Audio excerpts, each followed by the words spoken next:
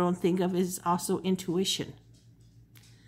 Six of Swords. I love the Six of Swords. Okay, it's usually a boat, but you're getting into the Six of Swords, your boat, your car here, and you're leaving all these troubled waters, these troublesome situations, and driving to a smooth road, a happy life ahead, leaving the chaos behind.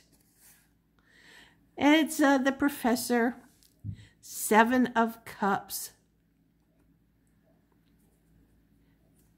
There's just so many choices. Usually they show you all the, like castle, jewels, crown, spirit, dragon.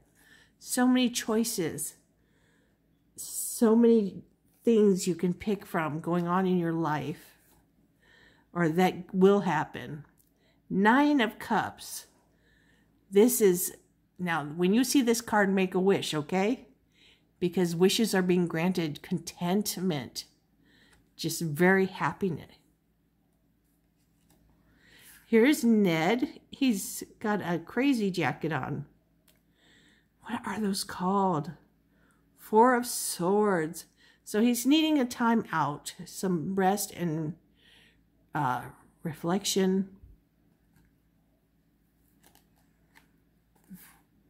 Page of Pentacles. Looks like a super old Skinner. Or old, oh no, it's old Bob's boy.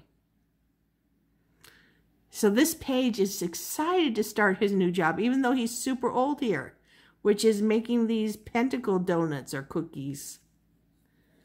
The excitement, even though you're like 103, you have all this energy and passion and excitement to do it because you're the page. You experience being the page many times throughout your life, doing new things. Two of Pentacles. He's the Martin is the Phantom of the Opera here. This is about balancing time, money, getting your exercise in, handling your life in well-balanced order.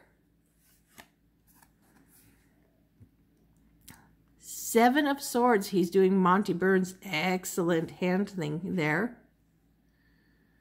So Seven of Swords is about deceit. Oh, we got to end this because we've gotten way too long. King of Swords, Five of Swords, trouble. Serious verbal sparring. Well, I hope you enjoyed this unboxing. Give it a thumbs up and subscribe to my channel, and take care of yourselves and take care of your family. And be well. I'm wishing you many blessings, lots of love and hugs, and kisses. Bye, everybody.